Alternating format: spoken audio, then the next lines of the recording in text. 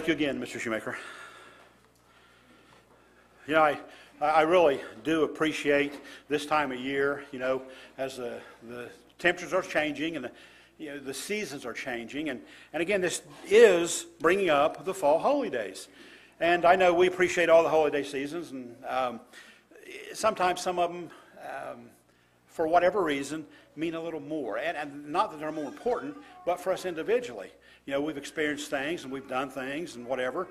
But anyway, I really appreciate this time of year, the fall holiday season. I really appreciate our history in God's church. Looking back over the years that we've all been in the church, how many times have we heard a vision of the 1,000-year millennium? What the Feast of Tabernacles represents. It's always been an inspiring time that we have to look forward to. It's a hopeful time, and that is all true. It is.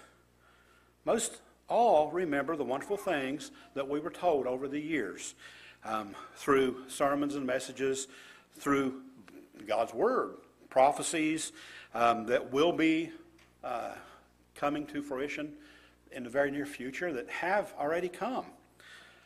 All these things that are going to occur, if you put yourself in that future, the things that are coming, what you and I, brethren, have to look forward to. The millennium's peace. How about the health, the prosperity? How about the unity? That alone means so much. All these wonderful things, tremendous time that we have to look forward to, right? Well, yes, it is. But with all that said, I wonder how many of us as God's children have maybe not realistically considered what it's going to take to get from where we are today to that point of the millennium and into and through the millennium. In fact, brethren, perilous times are coming. Think about this description I'm going to go over for the next just few minutes. Just let your mind go and think about this description as I share it with you. And this is what's coming. The world will just have witnessed a seamlessly endless war, conflict, a disturbance that has left nearly 1/3 of the world's population dead. As today, that's about 2.5 billion people. More than 1/3 of the sea creatures, they will be killed because of this war and this destruction that's coming. More than 1/3 of the livable plants, the usable plants, all that will be destroyed. You think about it, the trees, the crops, the grass, the general vegetation. This is what's coming. Even the night and the day skies. It doesn't just end there. The night and the day skies, they will have been altered. The dust and the debris from the wars, the environmental disasters that's coming, they will have filled the sky so that even the midday sun will be darkened out. And then, all of a sudden, it happened. There was an invasion. There will be an invasion that seemed to come from space. And it was unlike anything that the people have ever seen before.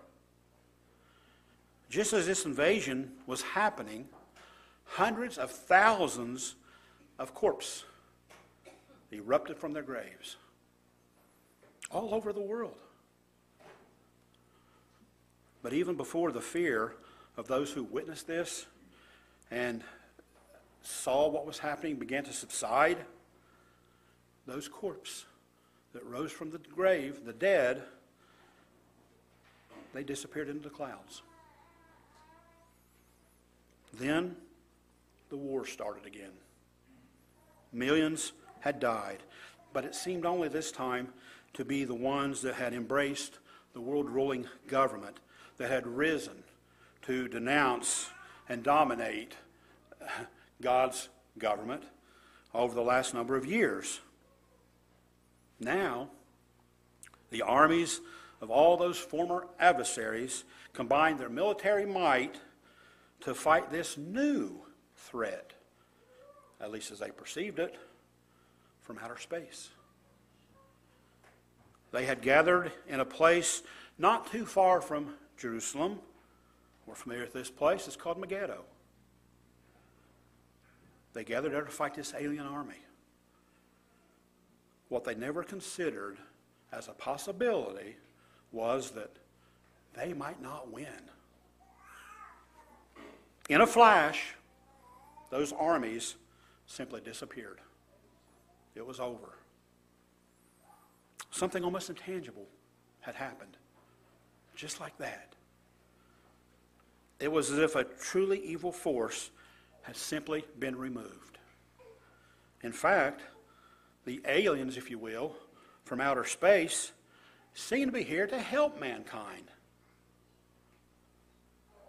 The leader of this force glowed in his presence. His face and his clothes, they radiated a very brilliant, bright light. The armies that he brought with him, they were in similar appearance. And they all began working together and healing the people.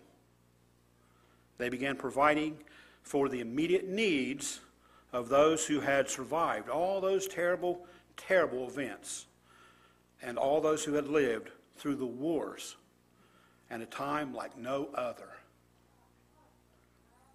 Brethren, a new chapter in mankind's history had begun. People are starting to be taught how to live in peace and how to live in harmony, how to treat the land as God intended. Brother, there's no doubt that we live and will continue to live in more perilous times as we approach this time in the future. And events will only get worse the deeper we go into Bible history, Bible prophecy, into our lives, into the fulfillment of the return of Christ and beyond. The time that pictures a millennial reign with Jesus Christ is absolutely what you and I are looking forward to. And that's just the beginning. That's not the end. There's so much more. But for the first time ever, think about this, the first time ever, mankind will be taught to live according to God's way of life. What a wonderful thing that'll be. Can you imagine? Well, hang in there. You will get to see it. But we also need to understand that while Satan will have been removed at this point in time, by the beginning of the fulfillment of the Feast of Tabernacles, the Millennium, his influence does not immediately disappear. And we have to understand that. So, the question we might ask is, what does the Feast of Tabernacles mean to you and me? Is it simply a utopian idea?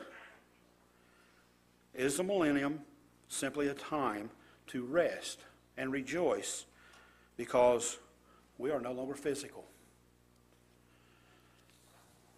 Brethren, do we see ourselves working beside Jesus Christ? Do we see ourselves working with the rest of his saints to teach mankind how to live, how to restore the physical creation that had been completely destroyed? Do we see ourselves helping to teach them what God really wants and what he intended for all mankind all along? What will the millennium really be like? I'd like to start, if you will, in Isaiah chapter 11. You can join me in Isaiah chapter 11. This is a wonderful section of Scripture that during the feast we do read quite a bit. This pictures a time that mankind has never experienced since the Garden of Eden. And it's a time when even nature, the animals, will be at peace. Isaiah chapter 11, verse 6. The wolf also shall dwell with the lamb. The leopard shall lie down with the young goat. The calf and the young lion and the fatling together, and a little child shall lead them. The cow and the bear shall graze. Their young ones shall lie down together, and the lion shall eat straw like an ox. At this point, brethren, everything that will be done and moving forward will be done under the direction of God's Word. We can't deny that. Isn't that exactly what we're wanting? Isn't that what we're working for now? Isn't that what we're waiting on? In a world filled with such a scary turn of events that will happen in circumstances that are upon us now even, we see the vision of peacefulness, a future that you and I look forward to, which is a very powerful reassurance of the hope, brethren, that you and I have of this future. But the question is, how long will it take for this to truly take place? When Christ returns, will he wave a magic wand and it'll all be done? No. Will all this that we just read in Isaiah happen immediately? It's going to take some time. God's government at that point has begun. Satan has been removed. And these are great things. The healing of the nations in the earth, it begins almost immediately. But how long until these verses in Isaiah that we just read are fulfilled? Well, some of you may remember years ago that Mr. Armstrong speculated that it would take probably about three generations for sin of the fathers to dissipate, or at least start to dissipate. Well, think about why that could be the case. Here's the thing. We have about 6,000 years of mankind's influence. We all face that. The way we think, the way we act, the way the world behaves, everything that mankind has been involved with and is still involved with, all of this, like it or not, is based on Satan's foundation, direct or indirect. That won't disappear overnight. That's going to take some work. The survivors into the millennium will have a lifetime of habits and choices of human nature to overcome. So just think about this in our own personal life. How hard is it for each and every one of us to overcome one little bad habit? Whatever it might be, the simplest habit that we fight and fight and fight to overcome. Let alone a lifetime of not knowing God's truth, not being exposed to God's truth. It won't happen overnight. You might turn to Ezekiel chapter 38. Ezekiel 38 gives us a glimpse here into the future.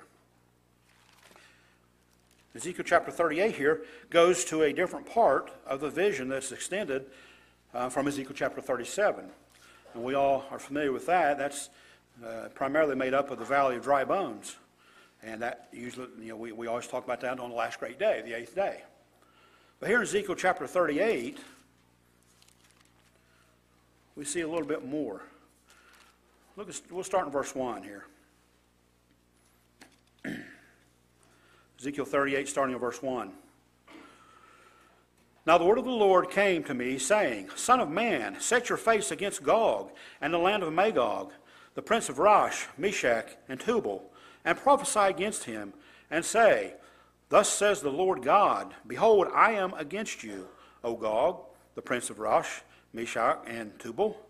I will turn you around, put hooks in your jaws, and lead you out with all your armies, horses, horsemen, all splendidly clothed, a great company with bucklers and shields, all of them handling swords. When is this going to take place? Think about that. Well, let's go on a little further. We'll get back to that. Verse 5. Persia, Ethiopia, and Libya are with them, all of them with shields and helmets. Gomer and all its troops, the house of Togarmah, from the far north and all its troops. Many people are with you. Prepare yourself and be ready, you and all your companies that are gathered about you, and be a guard for them. After many days you will be visited. In the latter years you will come into the land of those that brought back from the sword and gathered from many people on the mountains of Israel, which had long been desolate. They were brought out of the nations, and now all of them dwell safely. You will ascend, coming like a storm, covering the land like a cloud, you and all your troops and many peoples with you. Thus says the Lord God, on that day it shall come to pass that the thoughts will arise in your mind, and you will make an evil plan. You will say, I will go up against the land of unwalled villages. I will go to a peaceful people who dwell safely, all of them dwelling without walls, and having neither bars nor gates, to take plunder and take booty, to stretch out your hand against the waste places that are again uninhabited, and again against a people gathered from the nations, who have acquired livestock and goods, who dwell in the midst of the land. Sheba, Dedan, the merchants of Tarshish, and all their young lions will say to you, have you come to take plunder? Have you gathered your armies to take booty, to carry away silver and gold, to take away livestock and goods, to take great plunder? Therefore, Son of man, prophesy and say to Gog, thus says the Lord God, on that day when my people Israel dwells safely, will you not know it? Then you will come from your place out of the far north, you and many people with you, all of them riding on horses, a great company and a mighty army. You will come up against my people Israel like a cloud to cover the land. It will be in the latter days that I will bring you against my land, so that the nations may know me when I am hallowed in you, O Gog, before their eyes. Thus says the Lord God, are you he who I have spoken in former days by my servants, the prophet of Israel, who prophesied for your years in those days that I would bring you against them? Again, we come back to the question, when is this? We read here through this section of Scripture a time when the nations, they're armed for war. At that same time, we read that it is a time of unwalled cities, a time of peace and prosperity, cities having neither bars nor gates. You think about this time and you do a little history research on this. Some theologians, scholars, they go back to this and they think that this is the time of the Jews in the 1940s, where they gathered and going to the Middle East to establish the very modern nation of Israel. They see that as a precursor to the return of Christ. But when you look a little deeper, that doesn't really seem to fit the modern context of how this nation came to be. Some say this is Armageddon, right before Christ's return. And there is some parallel. Many of the same nations, many of the same actions and attitudes, they're all going to be prevalent there at that time. So as we think about that question, let's go to Revelation chapter 20. Revelation chapter 20 here, the logical conclusion is that after the millennium begins is when this war that we read about in Ezekiel 38 will take place. And that seems a bit odd. That at a time of great peace, of a great hope, as God will establish his government, that there would be such a war. Revelation 20, verse 7. Now when the 1,000 years have expired, Satan will be released from his prison. We talked about that a couple weeks ago. When the 1,000 years are finished, why would God do that? Well, for 1,000 years, Satan has been removed. For 1,000 years, God has shown mankind what was possible under rulership and under his laws as a foundation for everything that was done. He showed mankind the right way to live, how things could be. A time of unprecedented peace and harmony. A time of Isaiah 11 that we read about earlier, when the animals will coexist peacefully together. Let's continue on here in Revelation 20. Look at verse 8. And will go out to deceive the nations which are in the four corners of the earth, Gog and Magog, to gather them together to battle, whose numbers is as the sand of the sea. We read some of that in Ezekiel 38 here, that in spite of all that God has helped establish through His Word, through His Son, working through His saints, all of the people, everything that has been done good, everything that has been done, everything up to this point, as amazing as it will be, and as amazing and as great as that time will be, there will still be some people who say, I don't want that. That's fact. That's prophecy. Look at verse 9. They went up on the breadth of the earth and surrounded the camp of the saints and the beloved city. And fire came down from God out of heaven and devoured them. The devil who deceived them was cast into the lake of fire and brimstone, where the beast and the false prophet are, and they will be tormented day and night forever and ever. Now that should be translated are as were, because they were physical beings that have been long destroyed by the fire. Those who have this mindset will not exist. There has to come a change. So how can we have a war at the beginning and at the end of the millennium? Well, the simple answer is that God will not lock down society. He will not control mankind to the point that they can't make a decision. Why would He put mankind in that position? Why would He not put His foot down? Maybe that's what we ask. Why would He not put His foot down and say that He will not tolerate this? Well, it goes back to free moral agency. Even through the millennium, God still gives man free moral agency. Even though mankind will have access to Jesus Christ and will experience firsthand, none of us have ever experienced this, they will experience firsthand all the blessings of God's way of life. We've not experienced it to that level. We have experienced it. We're here. We're blessed to be here. But this is a whole different level. He will not make anyone choose that way of life if they don't want it. The bottom line is they have to want it. We have to want it. For the first time in mankind's history, people will have a clear contrast, a very clear contrast of life versus death, of true right versus true wrong. They will be given encouragement and direction to choose God's way of life. But at the end of the day, they have to choose. Notice this back in Isaiah chapter 30. I think you and I, brethren, are going to be very, very busy, not just waiting for problems to arise, but rather we will actively be teaching people when we see things start to go wrong, to direct them in the right way, the way that they should go. Isaiah chapter 30, verse 20.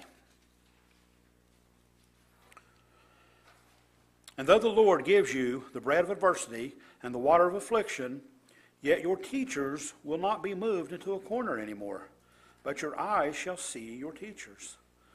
The teachers, brethren, that God will put in place.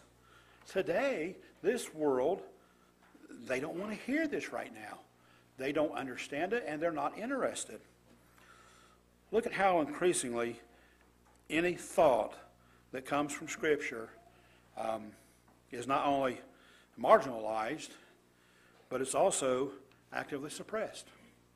I mean, I could give a big list. I won't, but I could read a big list of truths that we live by that the world hates.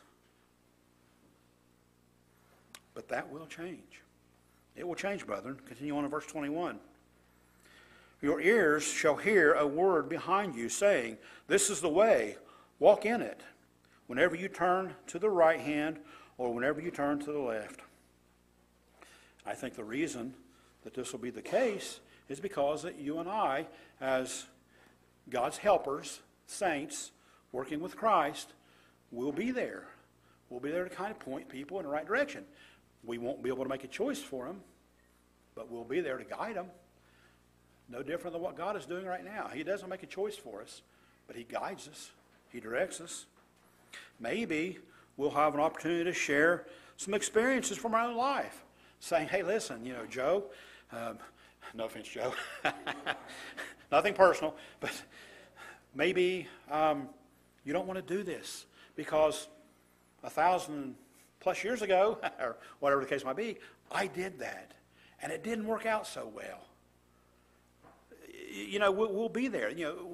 Our life that we have today, this physical life, we are learning unbelievable lessons if we take the time to learn them.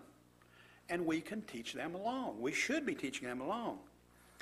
It's interesting to consider that even in the millennium, as we just read in verse 20, it says that there is going to be adversity. And there's going to be afflictions. It will be, again, an unprecedented time in man's history. But it is not a utopia yet, where there is no issues, where there's no conflicts, where there's no troubles to overcome. Mankind still has to prove himself. Even then, there will be people that aren't going to want to listen. Initially, hopefully, as we go through it, that they will.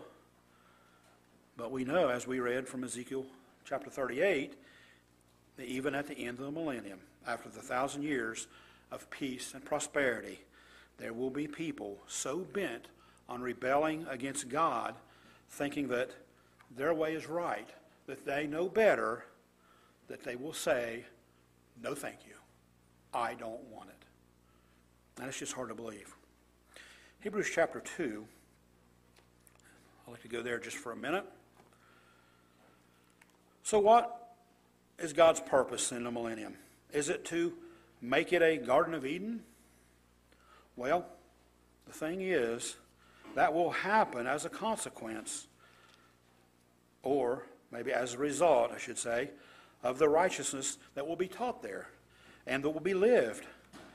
But is that the purpose? We know from other prophecies that it will take, it talks about the plowman overtaking the reaper. We read prophecies about the land will be so healthy that the produce will be so amazing in terms of quantity and quality that there won't be enough time to collect it all in before it's time to plant again. Have we ever seen that? No. But is that the purpose? Hebrews chapter 2, verse 10. I think we can clearly see here in Hebrews what God is trying to do. Verse 10. For it was fitting for him, for whom all things, and by whom all things, in bringing many sons to glory, to make the captain of their salvation perfect through sufferings, in bringing many sons and daughters to glory. The plan of God is not finished. When the millennium starts, the plan of God is not finished. When the millennium is finished, the plan of God is not finished. There's more. As this time begins in fulfillment, there's still about 1,000 years, a little more. And how many people will live into that time period? We don't know. Several billion. And how many people wait in their graves right now? We have no idea. The plan of God is not done. And that's a great thing. There is still a lot that needs to be done and needs to be taken care of at this point in the future. You and I still have a lot of work to do, even now. But at that point, we'll have a lot of work to do under the direction of Jesus Christ and God the Father. Notice what it says in 2 Peter chapter 3. We covered this just a few weeks ago as well. 2 Peter 3, verse 9. We see God's desire here. 2 Peter 3, verse 9 says, the Lord is not slack concerning his promise, as some count slackness. You know, God is not slack. How patient and merciful is God? Do we know? How long has he waited for his plan of salvation for mankind to play out? How much has he tolerated, hoping that everyone, brethren, everyone, will have been born, who has ever been born, will be in his family. He goes on to say, the Lord is not slack concerning his promise, as some count slackness, but is long-suffering. It's patient towards us. He's very patient. Think about these questions. How long, how many hundreds of years did he wait for the Amalekites to change? They never did. How many years did he wait for the Egyptians to change, even though they kept Israel in slavery? Well, we think of 430 right off. Was it more? How many years? Now, this is where it gets personal, brother. How many years did God wait for you and me to finally begin to pay attention to what he was trying to teach us? He goes on to say, not willing that any should perish, but that all should come to repentance. But as we talked about, he's not willing. He doesn't want that. That's not his desire for any to fall away. But we have to make our own choice. He wants all mankind to have what you and I have right now, brother, and what you and I will be picturing here in 3 weeks. He wants all to have that. The way this will happen, the fulfillment of 2 Peter 3, verse 9, the way this will take place and be fulfilled is primarily through individuals making godly decisions. It's kind of almost blows you away to think that our personal salvation, our personal future, comes all down to the decisions we make. But that's where it comes down to. What are we going to do? And again, as we've said, in spite of everything that he's going to show us, that he's showing us now, he's going to show us in the millennium, there's going to be people that say, no, not interested. Satan will be bound at the beginning of the millennium. But as we mentioned earlier, it will probably take several generations for that influence to wane. The result of that influence, the pattern of thinking of an individual's mind, the way they are, who they are, that usually doesn't change right away. And we can all attest to this. Throughout our life, we've all been asked to change. And it's taken time. Sometimes it's taken weeks, years, decades. I'm confident that it will drop off dramatically. I believe things will begin to change very quickly. But the fact is, even once something negative, a negative force is removed, people don't change their mind completely all at once. It takes time. Think of the aspects of overcoming that you and I have made. I go back just to COVID. We've changed our life a lot. A lot of things have changed. They have been and are still hard things to deal with. And we're going to have a lot of challenges until that time comes. People have challenges. They face challenges, but they grow from it. It makes them a better person. It makes them a better Christian. It makes them a better child of God. The challenge, all challenges with human nature probably are not going to be that much different in the millennium than you and I have faced in our life. although it will be a much better environment to work in, because that negative influence, the major negative influence, will be gone. Human beings will still have the ability to make choices and decisions during this time. Currently, most of the world makes choices that allows them to live what we call below the line, where we here in this country, despite all the troubles that we can see in our lives, and we face a lot of troubles. We deal with lies, we deal with difficulties, we deal with trials, we deal with all this stuff. And whatever the struggles might be, we, brethren, live like kings and queens compared to the rest of the world.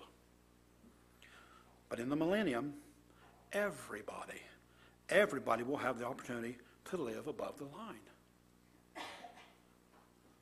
We won't be running around like crazy people like we are today, not knowing what's coming next, not taking time to stop and breathe. Interestingly, doctors today say that most of our illnesses are due to our lifestyle. Well, that makes sense, don't it? Our pace of life, the stresses that we face in life, our eating habits. Let's go to Matthew chapter 18. There's a lot to consider in this, and let's understand that the millennium will be a wonderful time. It will be a great time. It will be better than anything that we have ever experienced on this earth. But sometimes we can think that it's finished once we reach that point. We need to remember there's more. Matthew 18 and verse 21 is the parable of the unforgiving servant. Matthew 18 and verse 21. Then Peter came to him and said, Lord, how often shall my brother sin against me and I forgive him? Up to 7 times? Now, what we need to remember is, in the Jewish culture of the day, Peter was very generous. So, he offered 7 times to forgive someone. That seemed to be pretty generous. Look what Christ said. Verse 22. Jesus said to him, I do not say to you up to 7 times, but up to 70 times. He exponentially multiplied that number to the point that he meant as much as necessary. That's what he's saying. You don't put a number on it. If somebody comes to you and they sincerely ask for forgiveness, you forgive them. Do we argue that? We probably better not. Look at verse 23. He gives him a parable. Christ gives him a parable here. He said, therefore, the kingdom of heaven is like a certain king who wanted to settle accounts with his servants. And when he had begun to settle accounts, one was brought to him who owed him 10,000 talents. But as he was not able to pay, his master commanded that he be sold, with his wife and children, and all that they had, that the payment be made. The servant therefore fell down before him, saying, Master, have patience with me, and I will pay you all. Then the master of the servant was moved with compassion, released him, and forgave him his debt. So, what a great example here. He was moved with compassion. And he didn't just release him from the prison they was going to put him in, but he said, you're forgiven. You no longer owe me this debt. He said, go, be free. Can you imagine the burden? Probably a lot of us have a house payment. What if we'd go to the bank and say, I just can't do it anymore? And the banker would stand up and say, here, this is your note. Tear it up. Go free. Can you imagine that feeling? What about this? His whole family was going to be in prison. He said, go, you're free. Did he appreciate it? Look at verse 28. But that servant went out and found one of his fellow servants who owed him 100 denarii, almost nothing in comparison to what he owed the other guy. And he laid hands on him, and he took him by the throat, saying, pay me what you owe. What a double standard here. The mercy that had been extended to him wasn't even in this guy's mind at this point. Verse 29. So his fellow servant fell down at his feet, and he begged him, saying, "Have patience with me." These are words coming back to him. It's what he said. He said, "Have patience with me, and I will pay you all." And he would not. But he went and he threw him into prison till he should pay the debt. So when his fellow servants saw what had been done, they were very grieved. And they came and they told their master all that had been done. Then his master, after he called him, said to him, "You wicked servant, I forgave you all that debt because you begged me. So should you not also have compassion on your fellow servants, just as I had pity on you?" There is something in our human nature, and we all know this, that it wants a pound of flesh when we feel that we've been wronged. We always want to get even, right? But that's not what God is looking for in a servant. That's not what God is looking for in a child. Should we not forgive our fellow servants as much as God forgives us? Try to put that on your heart. Think about God forgiving us. For me, I could not tell you how many times God has forgiven me. How dare I not forgive somebody else? The lessons, they will need to be taught and they will need to be learned. Look at the problem in the world that would be solved if individuals simply applied this parable. It'd be a different place, wouldn't it? Brethren, you and I will be teaching this parable, among other things. Let's go over to Matthew chapter 22.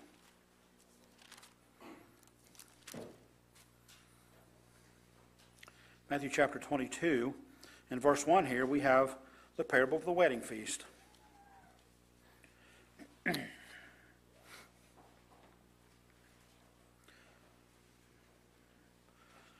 Matthew chapter 22, starting at verse 1.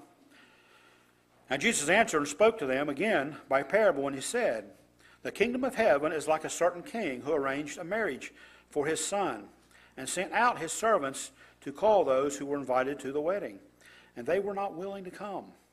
Again he sent out other servants, saying, 'Tell those who are invited, see, I have prepared my dinner. My oxen and fatted cattle are killed, and all things are ready. Come to the wedding.' But they made light of it, and they went their ways, one to his own farm, another to his business, and the rest seized his servants, treated them spitefully, and killed them. But when the king heard about it, he was furious, and he sent out his armies, destroyed these murderers, and burned up their city." Brother, you and I have been invited to a great wedding. The Feast of Tabernacles is coming up, and that's what it pictures in part. Are we worthy?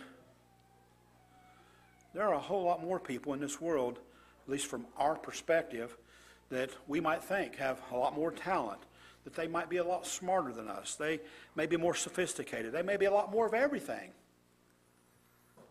But brethren, that's not what God's looking for. Not right now.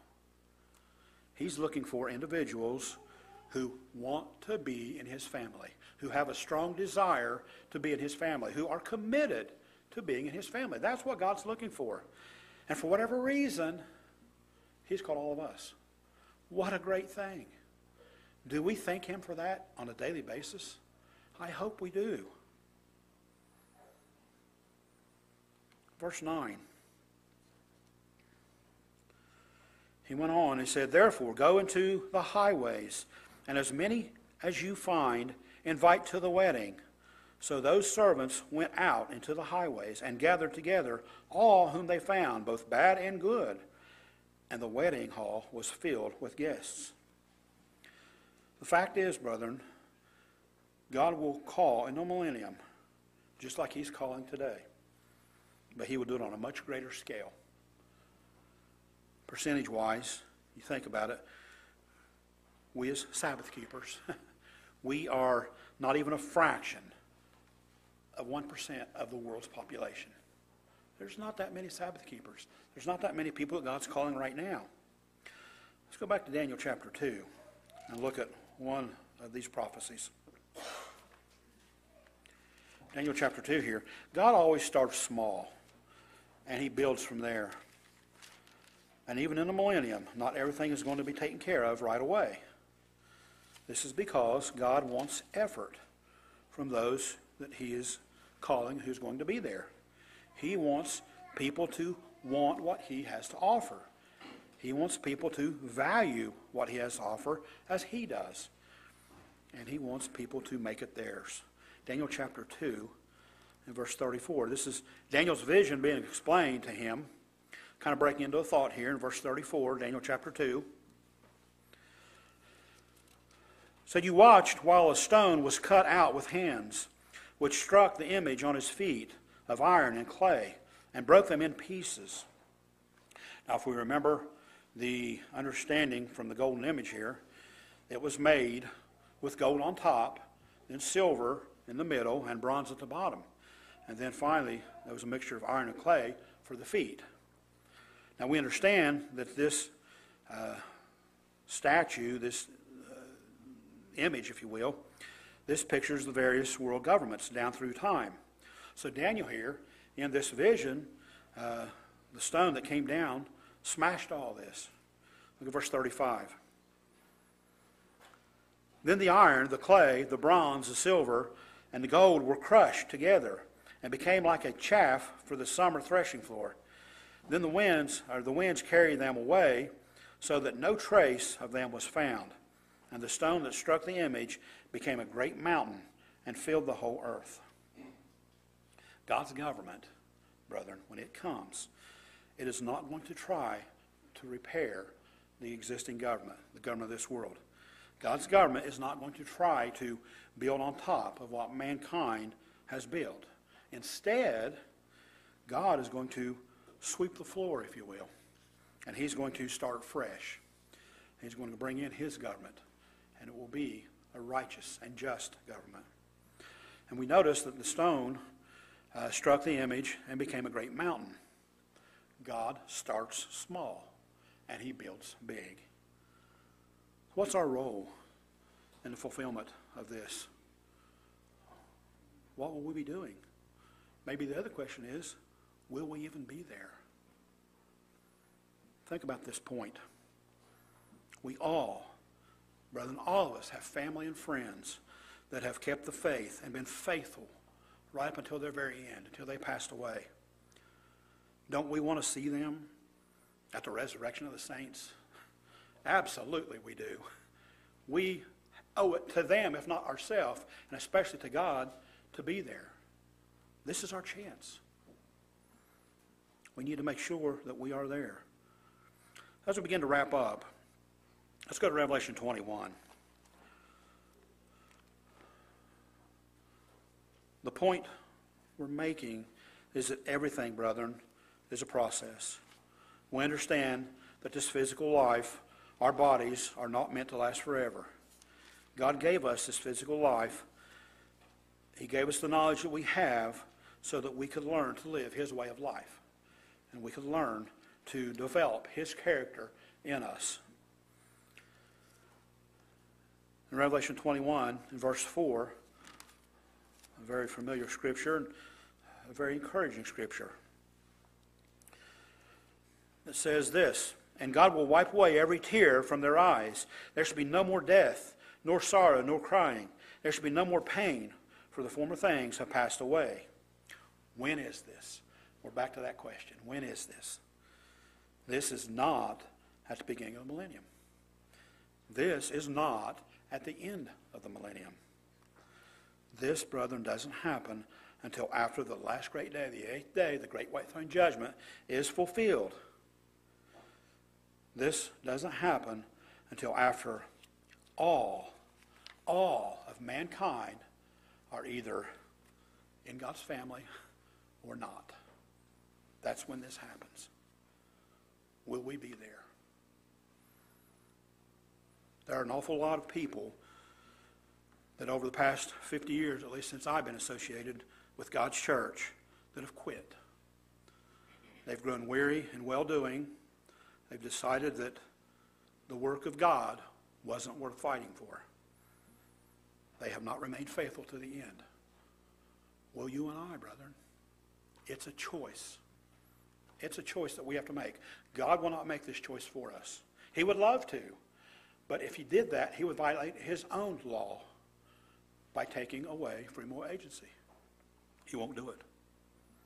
Brethren, we have a great, great calling that's been given to us. It's a wonderful gift. It's a great gift from a wonderful Father. We have a great week coming up in 3 weeks from tomorrow that we can live and rehearse this time in the future. With that said, we know that there is still a lot more to do. We are not able to just walk away. God is still setting the stage to show mankind his authority, his power, and for Satan to be vanquished in a proper way. God is still working out his plan of salvation.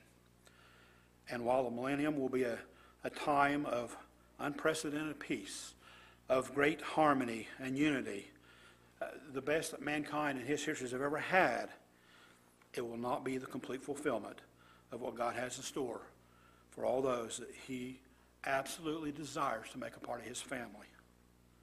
It's the next step. And it's amazing. It's an amazing step. But there is still more to do. Let's conclude with one final scripture, a section of scripture in Ephesians chapter 2.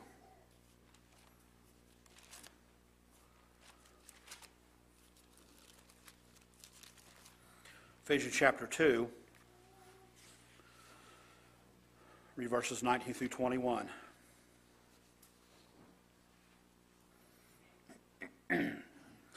Paul wrote this, says, "Now, therefore, you are no longer strangers and foreigners, but fellow citizens with the saints and members of the household of God, having been built on the foundation of the apostles and prophets, Jesus Christ himself being the chief cornerstone, in whom the whole building, being fitted together, grows into a holy temple in the Lord." A building who grows together. Brethren, you and I have a part to play now, today. This Feast of Tabernacles that's coming up, all the holiday season, the weeks to come, the years to come, however long, we don't know. As we rehearse the weekly Sabbath, what we're doing today, each holiday season, year after year, are we working for this? Is this our goal? Or are we just here for the ride? I encourage all of you, myself included, to share whatever we have with others, even if it's only a conversation, a prayer, whatever it is. Share it with all of us, our family. We want to encourage each other. Perilous times are upon us, and we want to make sure that we hold tight. This is how we encourage each other to remain faithful, and we need to be doing this. And what a difference it will make. The millennium is not the finish line. Not for us. Even though we will be spared at the time, it is still not the finish line. It is actually just the beginning.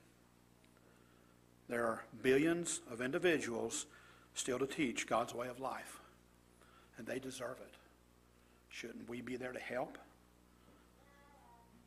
There will be billions of individuals that will rise from the graves that absolutely will be stunned to come up and see this.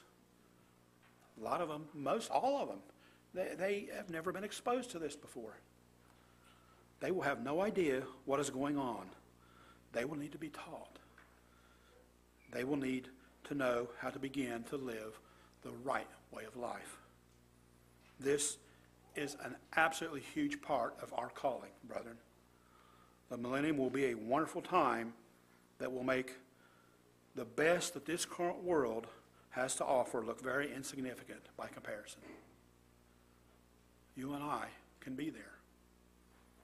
So let's take this to heart and let's make it real so that you and I not only will be there, but we'll be an active part of fulfilling this time in the future. I hope we all have a great Sabbath and a great upcoming fall holidays.